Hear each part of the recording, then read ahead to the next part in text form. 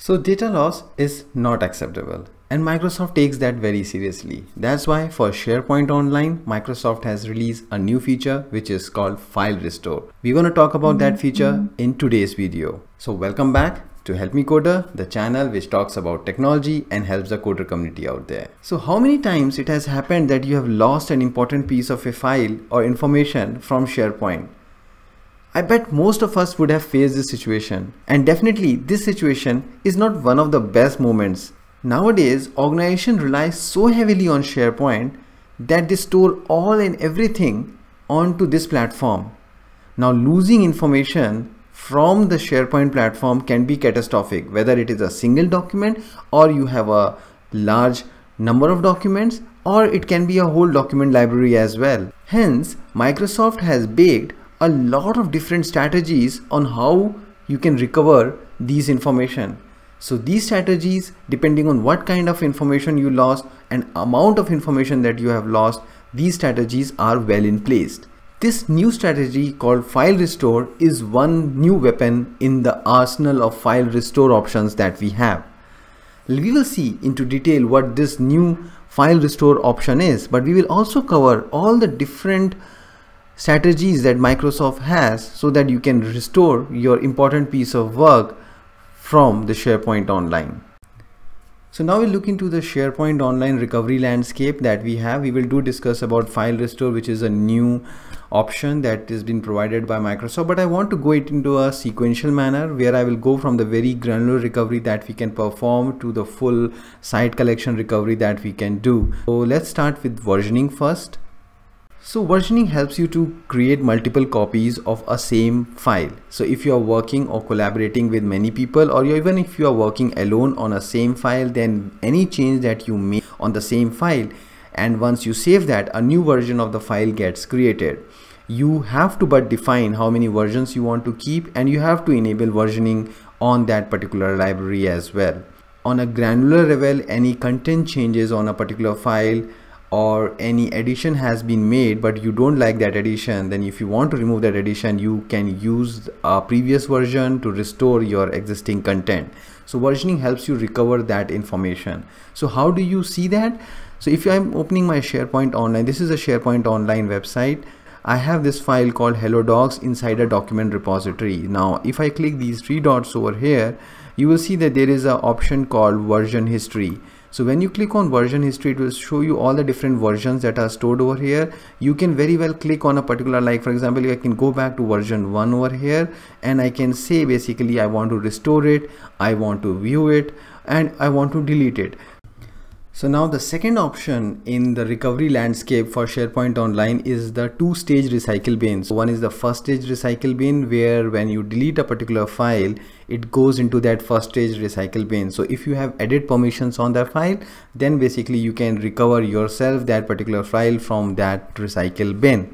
Now if you delete that file from first stage recycle bin, then that will fall into the second stage recycle bin, which can be recovered only by the site collection administrator. So the total amount of days that the file is kept is 93, and it is inclusive of both stages of recycle bin. So for example, if you delete it from the first stage recycle bin after 80 days, then remaining 13 days it will be present in the second stage recycle bin, after which it will be permanently deleted.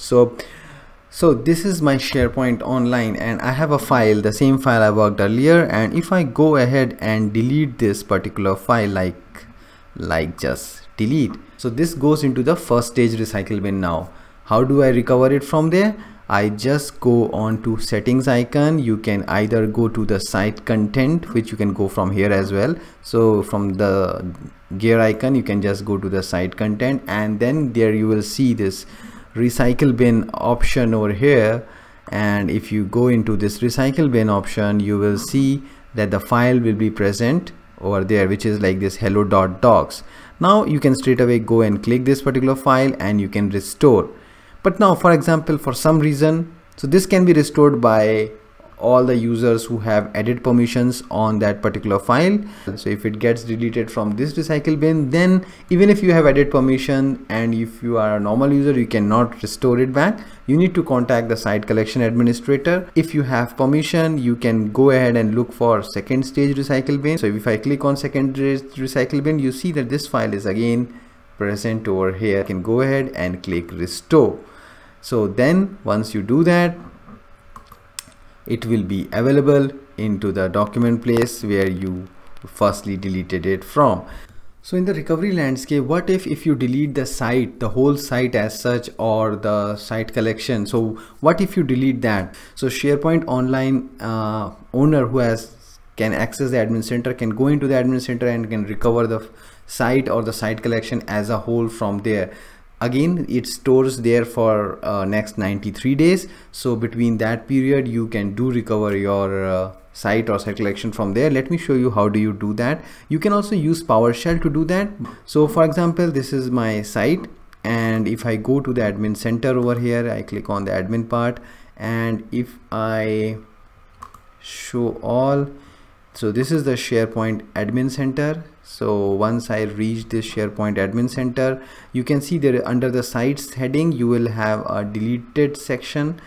So click on the deleted section. Once you click there, you will see that this particular site has been deleted. So what I can do is I can select this, and either I can permanently delete it or I can restore it. So file restore option has been rolled out for SharePoint Online and Microsoft Teams, and this is basically a completely self recovery option where a site collection administrator or site owners can recover a particular document repository or a file to a point of time in the last 30 days. So if your repository has been hit by a ransomware or has been corrupted, or there has been a malware infection recently, then what you can do is you can check, go into file restore, and you can check over there like the point of time where your file was working fine or the repository was working correctly. Then you can move just the slider to that point of time and you can restore your repository at that time. So it will move back to the time where it was working fine. Now the site owners will see this restore this library option once you are inside that library. So let me show you how does the file restore option work. So if you click on the gear icon over here on the side, you will not see that option over here right now, because it works not on the site level but on the document repository level. So for example, if I go into the document repository that I'm working on, so this is a document repository, and maybe for some reason there is some malware infection on this repository, or there is some other reasons, or there are like a lot of files that have been deleted and I don't know which one to recover, which one to not. So what I can do is I can restore to a particular piece of I can roll this document library to a point of time where things were working nice as per my knowledge. So what I will do is I can go to gear icon and I will see this option called restore this library. When I click this restore this library, you will see that there is a drop down over here where you can choose like where you want to restore it back to, like 1 week ago, 2 weeks ago, or 3 weeks ago, or something like that. And then basically you can click on the restore button, or you can use the slider as well. Right now I don't have much of changes in between these dates, so that's why you don't see a lot of bars moving up and down. Or what I can do instead of that is I can just say custom date and time. When I say custom date and time, you get to choose these you get to click this tick marks over here where you to the date and time where you want to move this.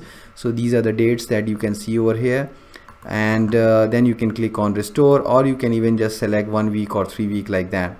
So the last option in the recovery landscape is the Microsoft backups that Microsoft takes, but you can't do the recovery yourself. For that, you need to raise a ticket to Microsoft so that they can recover it on your behalf. So you have additional 14 days, if I'm not wrong, to post deletion from the recycle bin, that you can request the Microsoft team for the recovery. This recovery is not granular, it is on the site collection level. So they will not send you a single piece of file, they will just send you the whole site collection, recovered site collection to you, and then you have to manage which which of those files inside you need or don't need, that you can do it yourself. So I hope you would have loved the different recovery landscape options that Microsoft has to offer with SharePoint Online, from very granular like file level to a full site collection level recovery. And definitely you would have loved this new feature called file restore that Microsoft has launched, where you can go back to a particular point of time and recover the whole document repository if it has been hit by some malware or ransomware, or even if there are a lot of deletions that has happened and you don't know which particular point you want to go to. So you can go to a particular point of time and get the whole full document library restored. Do let me know in the comment section below what you feel about this video and about this new feature that Microsoft has provided. Thanks for watching and happy coding until next time.